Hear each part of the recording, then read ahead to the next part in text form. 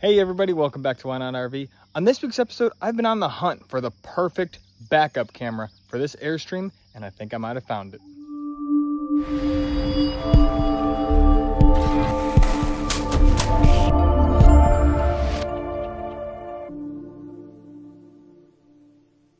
Remember, if you want to learn more and make less mistakes while RVing, be sure to hit that subscribe button, drop a like and a comment down below. I appreciate it.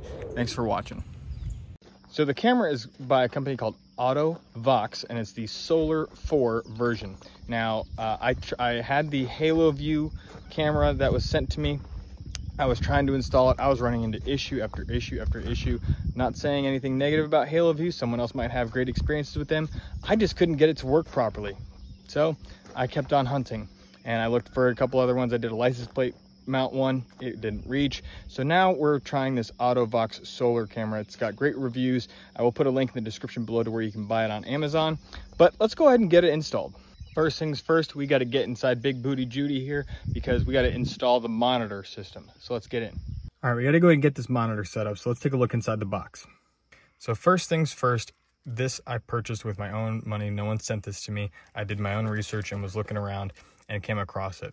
Now, I did already take the camera out and I charged it via USB because, again, this is a solar powered camera. So I needed to give it a full charge first to get this install done and to get us started right off on the right foot. So under the monitor, which as you see has this nice little visor on top, we got this little bag. So let's go ahead and get in here, and we're going to get the ball joint on here, and then it looks like there's the dash mount here. We got some cords, some other mounting stuff, but first things first, like I said, we're going to go ahead and get this thing mounted up on to the dash. So let's figure out where we want to put it. So I have the antenna for the monitor, and we're just going to go ahead and screw that in the top there. And then we're going to go ahead and get this mounted to our dash piece. But first I'm going to center it and see exactly where I want it. So here's the conclusion I've come to. For me, this just tightens up, by the way. This is not loose like that. You just tighten it. It's on a little ball joint so you can put it anywhere.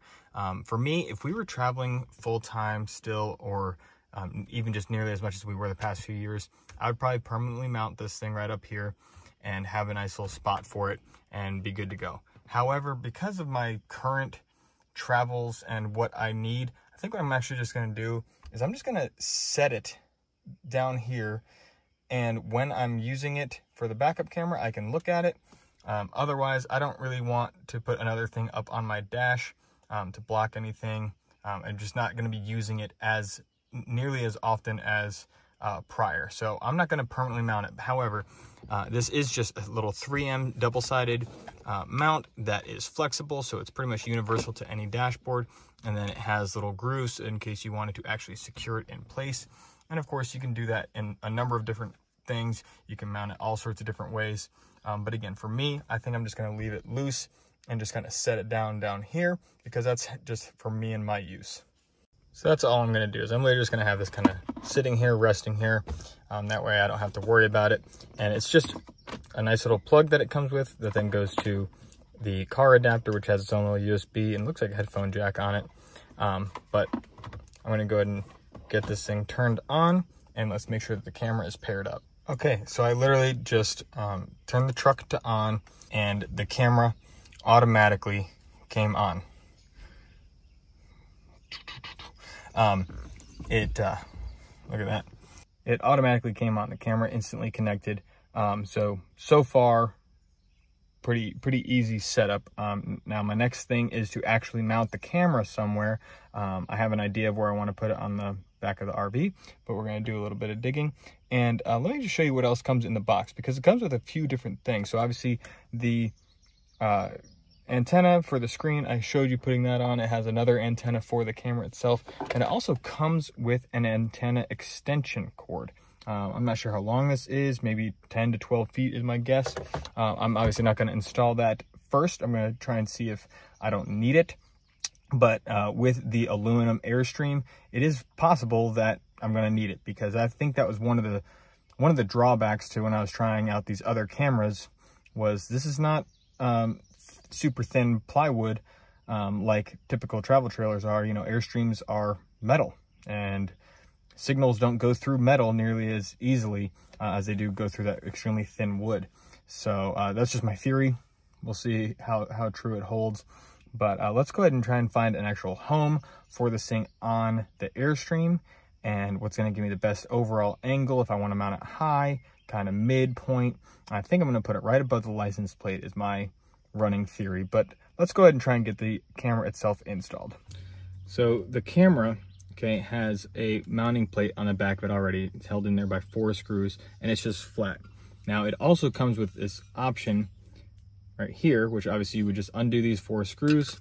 That gets mounted to it, and now you can mount this to like the top of your roof. But it, you know, if this was mounted on there up at the top of on top of your flat roof, you can still angle it down, which is hard to do one-handed. Come on, there we go. So, you know, you can angle it down from the top of your flat roof of a regular travel trailer. But again, I think for where I'm putting this, it's going to make most sense to do it flat, because I think I'm going to put it underneath the license, or right above the license plate. But just wanted to show you guys that again, this AutoVox system comes with several different options, several different mounting options, several different antenna options, just right out of the box. And the other thing to talk about too, just real quick, is that the monitor system is capable of 2 cameras, okay? Now, so this is not going to be the proper thing for every single person. This is great for smaller travel trailers, in my opinion. Anything bigger than like what I have here, about a 30-foot travel trailer, I highly recommend the Furrion system. It is an amazing system. You can do the side markers, rear camera, door camera, you know, 4 cameras in one system. It's great, but it's expensive. This kit, I don't recall the price right now. I'll go ahead and put it up in the corner, and then I'll put it, again, a link in the description below to where you can buy it. But it is great bang for your buck for the price that it is. But anyways, just want to show you that stuff. So let's go ahead and get this thing mounted. All right, you can see that the camera right now, well, aside from my Pringles can, is showing an image. Okay, that image is coming all the way from the front of the RV. Okay, I have the RV about 25, 30 feet away from my truck right now, and then it's on the front side of that. So right now I'm over mocking how much space there would be between the truck and the camera at any given time. So so far, range seems pretty good with just the regular antennas. And this is exactly why it's great to have options. I was just basically trying to mock up this camera and figure out just exactly where I wanted it here on the back of the Airstream. I tried it up high, but I couldn't get it out far enough to really clear this guard of the rear awning. And while I could still see behind me, I didn't know exactly where the rear bumper was at. So I didn't really like that. So I put it here just above the license plate on the regular mount, and it was just really close to the actual license plate, like light, you know, just right on top of it. And so that's why, again, it's really nice to have options, because as you see, I put on that little bracket that I was showing you earlier that I didn't think I would need. And it just helped to protrude it out far enough to really give me a nice, good, wide view of the ground back here. So I think that's what I'm going to do right now. I just have it using some 3M double-sided, you know, the easy remove 3M stuff, just mocked up there. But I think that's where I'm going to mount it. I'm going to screw it in there. But let me show you what the camera is seeing right now, so you can kind of see exactly what I'm talking about. So you can see that I basically have it where you can just see the rear bumper right there in view, but I tested it by putting that ladder, which now the cat is at, just on the side of the RV. And so you can see where that ladder is at back there. It's something that I would likely see in my rear view mirror, but I didn't know how close I would be getting. So it's a nice, very wide angle. I can see all the way to the edge there. So, so far so good. I'm pretty happy. Let's go ahead and get that thing secured onto the Airstream itself, other than just 3M. So it came with 4 self-tapping screws, and that's what I use. I just went ahead and used those 4 self-tapping screws. Now what I am gonna do is I'm gonna go ahead and grab a little bit of silicone, and I'm gonna go ahead and just put a very nice, very thin, clean bead around that. I'm actually gonna back out each of these screws and run it in with a little bit of silicone as well. Okay, now that I got the camera mounted, I got the silicone on my screws and everything. Last thing is this little security Allen screw with a little Allen key. It basically goes right in here at the top. I'm not sure if you can see that, right? Yeah, you can see it right there.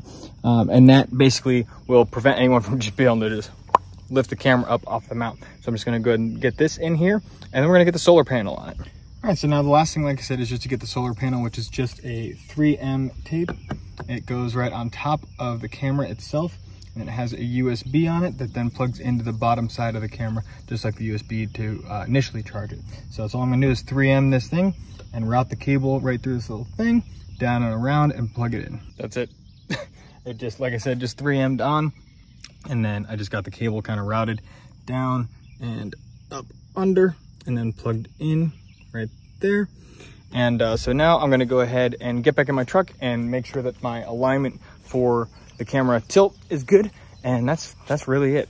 Like I said, that's really it for the install. Now, this is no real-time testing yet, so what I'm gonna do is this next week I'm going for a trip, and I'm gonna be using it quite often. I'm moving around every 1 to 2 days, so I will be using it very, very often. So I'm gonna go ahead and add on here at the end of the video the experience that I have with it, maybe some live action shots. So let's see what we get over the next week. Camera's live back there with no real issue, going 65 down the highway. So with the Airstream attached, backing into a sight, yeah, the picture is nice and clear, and I can see everything that I need to with no issue. That's it for this week's video. Thanks again for watching Why Not RV. Make sure to hit that like button, subscribe, drop a comment below. We'll see you next time. Bye.